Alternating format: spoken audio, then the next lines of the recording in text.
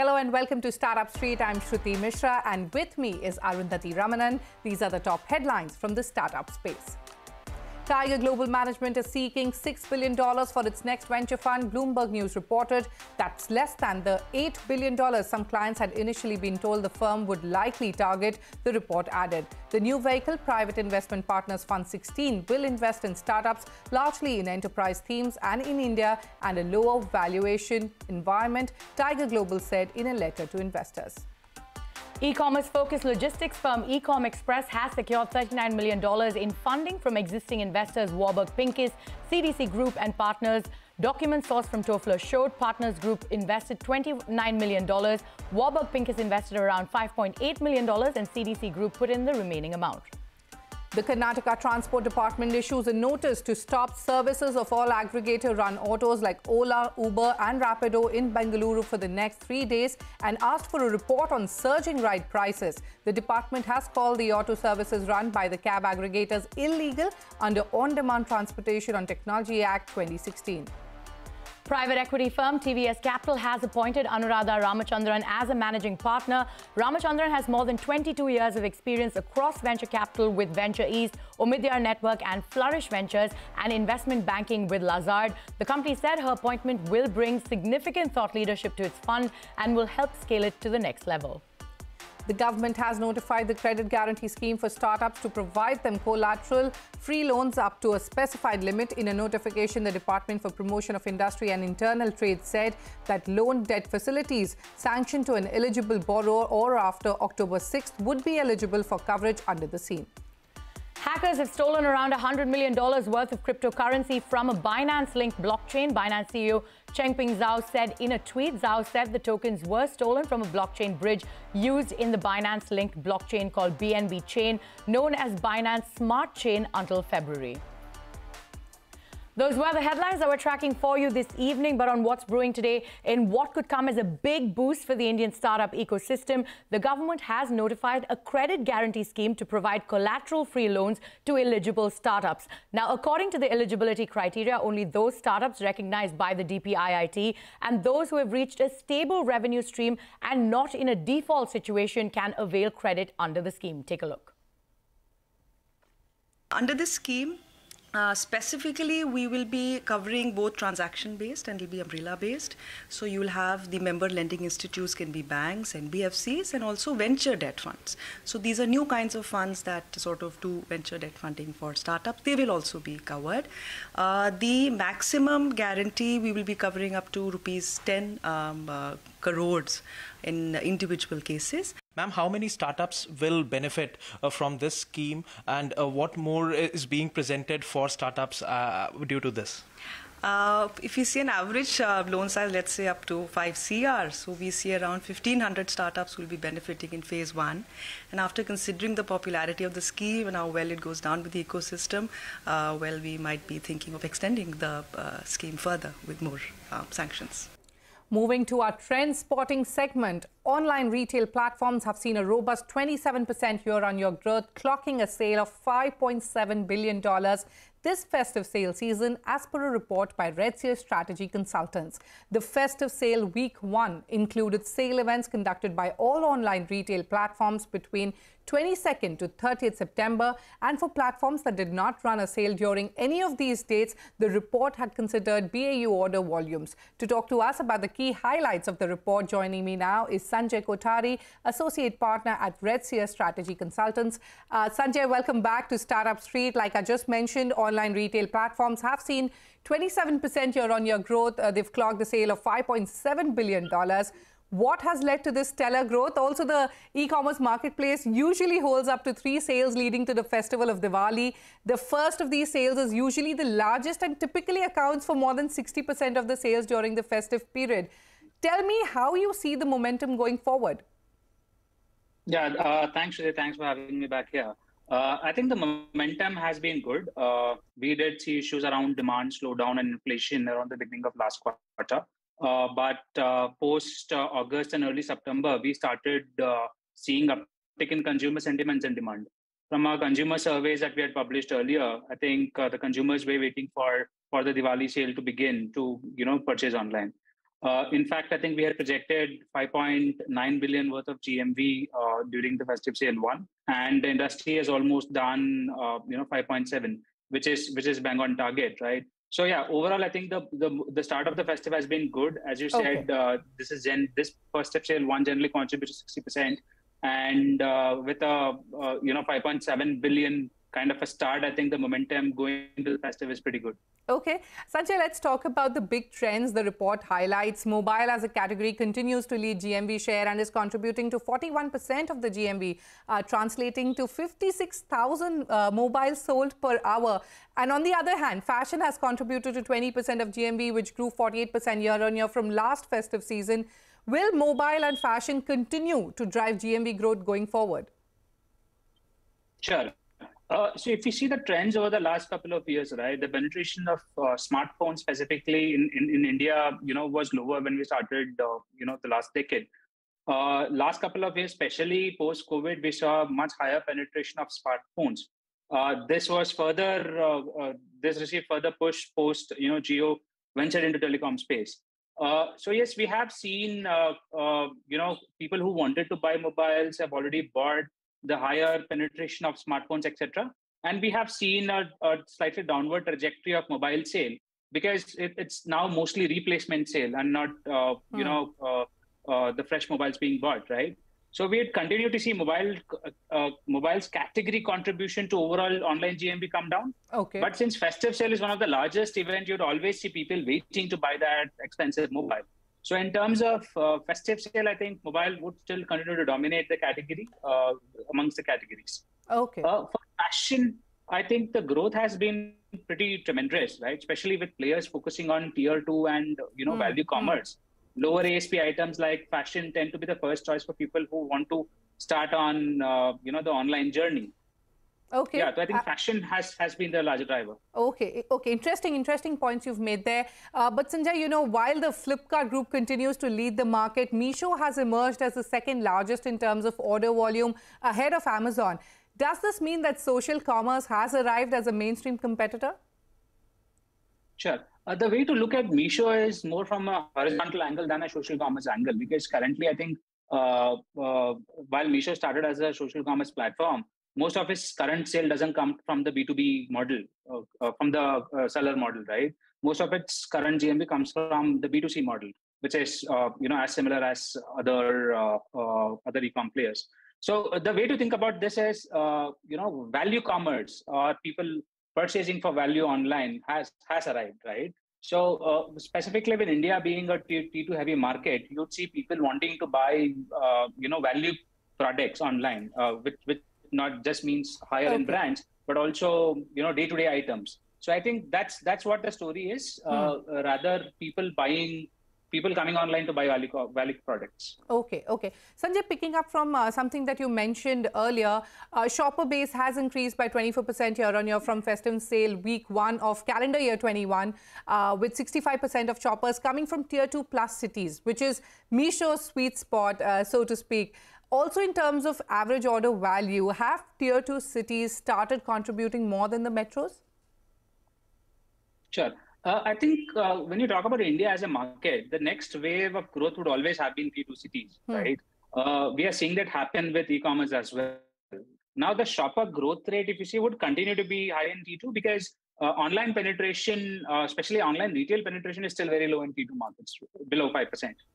So yes, you will see T2 contribute more to the shoppers as well as GMV growth. Okay, all right. One final question, Sanjay. With the advent of 5G, how do you view the video commerce space and the future of online retail?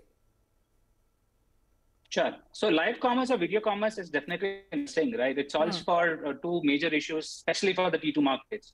First is trust and second is discovery, right? Trust for people who have never purchased online. So if there's a way, if someone who knows you or someone you may know, if a local celebrity or a local influencer endorses a product, it's all for the trust issue. Then there's discovery, which means imagine somebody shopping with a catalog of more than 5 lakhs to 10 lakhs. So it becomes difficult for people to choose from. So here live commerce helps discovery as well. So with the advent of 5G, obviously we believe it will improve the browsing speeds and will definitely help live commerce and and overall online retail in general. All right, Sanjay, we've completely run out of time, but many thanks for joining us on Startup Street, and thank you for taking us to the key highlights of the report. Thank you. Thanks, Prateek. All right, moving on what's brewing. Clean beauty marketplace Vanity Wagon has raised around $2 million in pre-Series A funding round at a valuation of $8 million. Co-led by Agility Venture Partners and Lotus Herbals, the pre-Series A funding round also saw participation of Inflection Point Ventures, Venture Catalyst and notable HNIs. To talk to us about the clean beauty space and the road ahead at Vanity Wagon, joining us now is its co-founder and CEO, Prateek Ruhel, and also joining me is my colleague Arundhati. Prateek, welcome to Startup Street. Now, Vanity Wagon is a one-stop shop for clean beauty and wellness products, and you claim to be the first information-oriented clean beauty ecosystem in India. What do you mean by this? And if you could elaborate on your offerings. Hi, Shruti. Thanks firstly for having me here. And yeah, it's just very interesting time for beauty in general. Yes. I think the country is moving very well towards clean beauty and beauty. A lot of big players entering the market. But so from an information point of view, when we say we are the largest information-led platform, the idea is to make sure customers understand the value of product, something which Sanjay was mentioning us some time back. So value commerce, right? So you understand what the product is all about, and then only you shop it. Or the other way is you simply just shop on a certain discount or a certain additional pricing that you get. So we've focused on the other part, which is letting customers know through various channels. We do it through our blogs, we do it through vlogs, a lot of partnerships at affiliate levels. And yeah, we have our own magazine called Vanity Dossier. So a lot happening there in terms of informing the customer what they're buying. Right. Hi, Prateek. Arundhati here. Now, with the fresh funds that you've raised, you plan to invest in brand building, grow your private label portfolio, offline retail, and a lot more. So elaborate a little bit on your fund allocation plans. Hi, Arundhati. So I think fund allocation for us is a lot about what we're trying to build in the next 2 years, principally.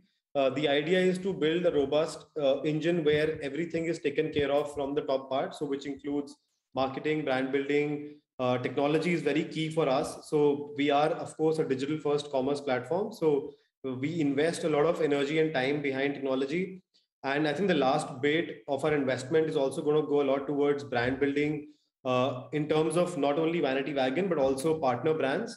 We are getting into a space where we are now big enough to understand the value these integral brands have with us. And we are also investing our time, energy, and capital to them. So I think that's a couple of areas where we are focused on. Sure. And our team also tends to be a very large investment for Vanity, because we understand the value of human power in driving these startups, these platforms. So I think that's where most of our funds are going to go. All right, Prateek, like you mentioned, you also plan to use the investments to strengthen your omni-channel strategy, co-own more clean beauty brands. You already have boarded, 350 plus brands on the portal with 15% international brands. I believe you also have launched 5 new international brands in India. Any new partnerships you can, talk to us that are in the pipeline, and what is your inorganic play? Sure. So I think what we realized in the last couple of years is you can't just be a platform and expect to become a larger enterprise in general. We are, while understanding the value of brands, and you mentioned omni-channel, so we are investing our strength into building these brands. So a few interesting things that are happening. Of course, we launched a brand not too long ago with Anita Asanandani, which is called Better Beauty. We are also working with a couple of more celebrities to come up with celebrity-led beauty brands, again, across the categories, so skincare, hair care, and makeup. Besides this, on the international brand front, we have just brought in a brand called Love Indus to India, which of course we are taking care of out here. And we're also working on a couple of more partnerships to bring in better, more powerful brands to the Indian consumers. So aligned on all of that. All right, and it is the festive season. So what kind of sales are you expecting this festive season? Yeah, I think, again, very, very interesting and very good times for commerce in general. But yeah, I think we are expecting, as always, to put in more efforts, to put in more capital behind reaching a larger user base. Again, tier 2 being a very strong market, we are working very aggressively on building that for us. So on a number front, we are looking at a growth of at least 5x from last year, which is in general what we follow as a trend every year in this period. And I think beyond this, we would be looking to hit our target of becoming a 30 crore plus company in terms of revenue by next year, March. All right, Prateek, we're completely out of time, but we wish you all the best on this journey going forward. Thank you so much for joining us on the show. Thanks for having me. Thank you. On that note, it's time for us to head into a short break. Coming up on the other side, homegrown direct-to-consumer beauty and personal care brand Wow Skin Science is betting big on the D2C opportunity in the country. We bring you their growth blueprint on the other side, so stay tuned.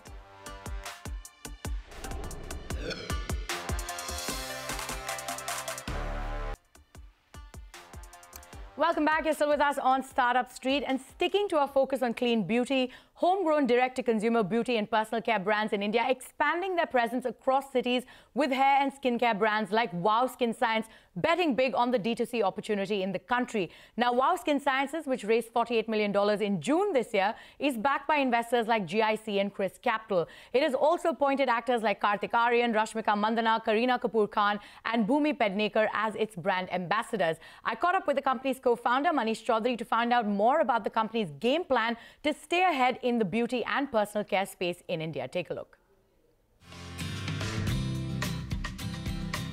India's direct-to-consumer market for beauty and personal care saw over 800 new brands in 2021 alone. With a pandemic-led digital shift, the sector saw funding grow 3 times with over $2 billion invested via 105 deals. This, according to a report by PGA, Shiprocket and CII. Founded in 2015, Bengaluru-based Wow Skin Sciences is also making a niche for itself in the highly competitive space. The company, which claims to be the first adapters of the internet for skincare products, has seen 100% growth on a yearly basis. The firm is now aiming to breach the 1,000 crore rupee revenue mark in the next 24 months.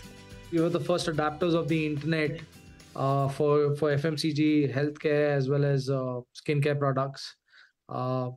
Seen 100% year-on-year growth, but that was at a smaller base. But anything beyond 50% plus, why is something what we aspire to do. 400 plus crore brand today in this country. Only this is domestic sales, doesn't include our export sales. Building or reaching 1,000 plus mark within the next 18 to 24 months. It's been it's a meteoric rise to the D2C ecosystem. I'd like to be unfair, but COVID was something which was a booster for us. When we cross 1,000 plus revenue thresholds, that's when you can say the brands arrived. It's pretty large. While the COVID-induced lockdown was a huge booster for the D2C market, Wow Skin Sciences said that the online market is currently witnessing a fatigue where consumers are now looking to go out to buy again. And with an aim to keep the consumer coming back for more, the startup is banking and investing most of its money into expanding its offline presence over the next 18 to 24 months. We are really banking big, or all our investments are going into building our offline presence and our own website. Offline is contributing close to around 15% of our revenues of this currently. We're looking at least reaching at 35 to 40% of our overall portfolio mix of online versus offline. But what sells online doesn't mean we'll sell offline. There's a strategy, investments are different there. That's something what we are looking at investing in the next 18, 24 months. Really fighting in those shelf spaces where all our incumbent competitors have been presently sitting for close, few of them a century, half, 50 years plus. We are competing with, and that needs investments. We have an ambitious plan of reaching 600 plus crores this year. Obviously, we have inflation issues. We have a few of these midterm issues, but we're too small as a brand to really worry about these issues. But 600 plus domestic sales is what we're looking at an annualized revenue at. That's where we are. We are banking, or we are hoping to have a very good festive season to get us into those kind of trajectory numbers. But would have been in a much happier place if the macros were much better from where we expected. With a wide range of health and beauty products, Wow Skin Sciences is currently seeing 45% of its revenues coming in from its hair care range and the rest of it from its skin and nutrition offerings. Best-selling products where we revolutionized this category or made it interesting is the apple cider vinegar shampoo. Our second best seller is the onion hair oil series or the onion hair care series. But you're seeing skincare having a rapid growth at our end, at least over the last 12 months. Or during the COVID period, we've seen consumers really pamper themselves there. That's something which is interesting. We're looking at also strengthening our nutrition side of business. We have a pretty narrow range currently, but we're looking at building a pretty solid range of products which are meaningful to consumer today, right? With a flurry of companies taking to the D2C beauty and personal care market, the sector has seen consolidation as large players seek to own a pie of this lucrative segment. Wow Skin Sciences says it's not open to be acquired for now and plans to hit the public markets in the next 2 to 3 years. We are not looking at selling out. We have a North Star of at least listing this company in the next 2 to 3 years. Again, I've told you, it's a great opportunity. It's not a one player market takes it all. I think there's a room for quality 4-5 new age companies like us in the same sector doing it because the population's huge. Personal care beauty is something new to consumers in this country to use on a daily basis. We are not open for acquisitions. We're here to build something long lasting. We have a playbook which we have built internally. Whatever we can do internally in a quick span, we'll do it organically at our end. Where we think we can short circuit that process is when we'll use the inorganic route. Let's say we do it over 10 is easier than having 50 in you, where you can go all over the place. That is something what you will look at us build. So you'll see a lot of exciting new brands coming out next quarter, which will be again clutter breaking, new to the Indian consumer. The D2C sector in India, which was valued at $33 billion in 2020, is projected to reach $100 billion by 2025, according to Avendus Capital. The D2C beauty and personal care segment alone is expected to reach $4.4 billion in India, with a whopping CAGR of 29% by 2025. In Mumbai, Arundhati Ramanan. And with that, it is a wrap on this edition of Startup Street. More news and updates coming up on the other side. Stay tuned.